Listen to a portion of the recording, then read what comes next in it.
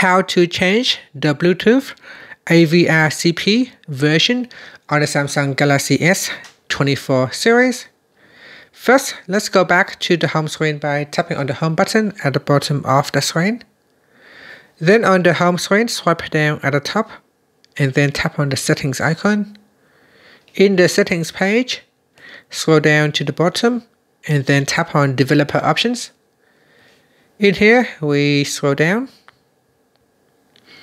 and then tap on Bluetooth AVRCP version. From the list, you can choose version 1.5, 1.3, 1.4, or 1.6. So select one of the available versions.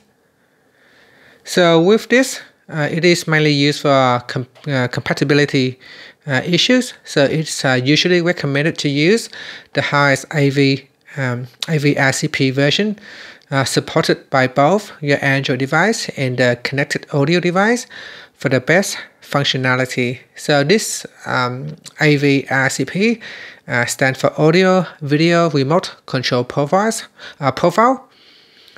And if you are experiencing issues with media control or metadata displayed on the Bluetooth audio devices, changing the AVRCP version in developer options might help resolve the issue.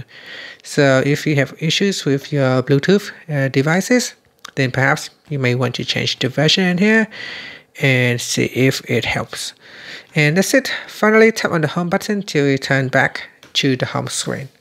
Thank you for watching this video. Please like and subscribe to my channel for more videos.